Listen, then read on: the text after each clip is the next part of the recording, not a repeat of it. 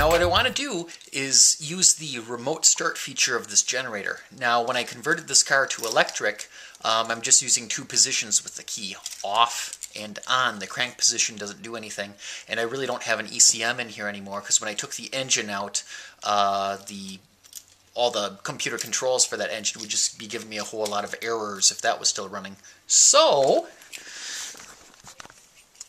if we look at the key here, I put this in,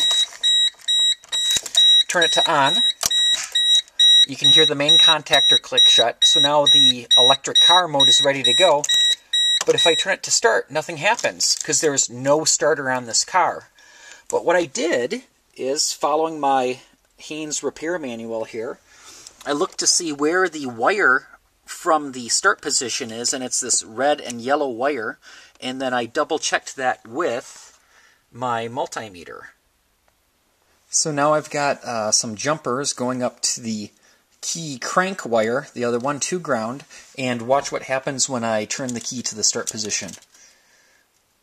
I get 12 volts, or in this case 12.42, the resting voltage of the cold battery, and when I let go, it's back off. So what I can do in this case is use the power from that to run a relay to ground the pin of the remote start, and then I'll be able to start the generator with the key to my hybrid car. Okay, now I have right here, this is a new 12 volt wire, runs under the car to the front of the vehicle to the battery. The ground is through the frame of the generator and the sprocket in the frame of the car.